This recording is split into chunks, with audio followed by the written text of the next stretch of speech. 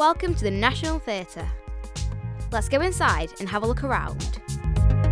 The National Theatre is open to everyone.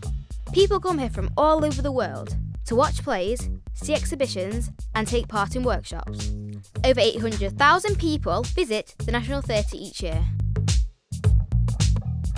Before actors go on stage, they change into their costumes in a dressing room, like this one. Their dressing room is also a place they can relax between the afternoon show, called the matinee, and the evening show. Before a play is shown to an audience, the actors need to rehearse, and they do that here, in the rehearsal room.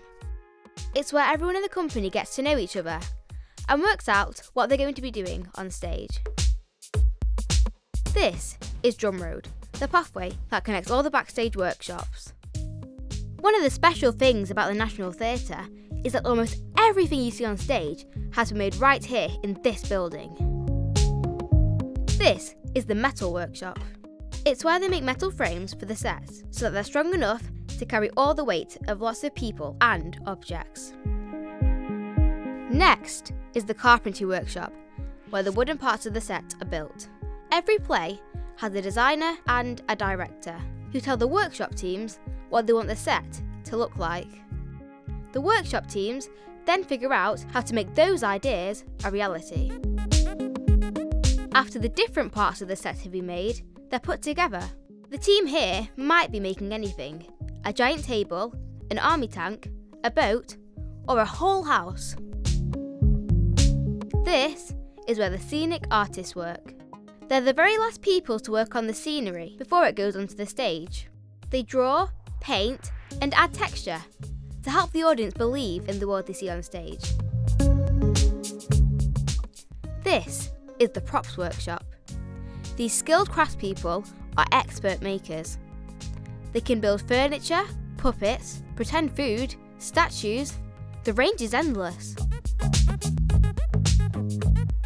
Here, in the costume department, they make everything an actor wears on stage, including wigs and masks. The costume makers have to make sure everything a character wears is just right for the time period and setting of the play. Many actors say they don't really feel like their character until they have their costume on, so that first fitting is really important.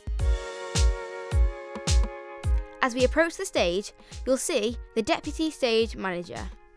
It's her job to cue everyone working on the show, telling actors when to go on, and the technical teams when to change the lights and play the sound effects. After all this hard work, it's finally time to take to the stage. This is the Olivier Theatre, and it seats over 1,000 people. Imagine how it must feel to step out and perform on this stage. I hope you've enjoyed your tour of the National Theatre. There are hundreds of theatres all over the country. Why don't you pay a visit to your local theatre and find out how they do things there?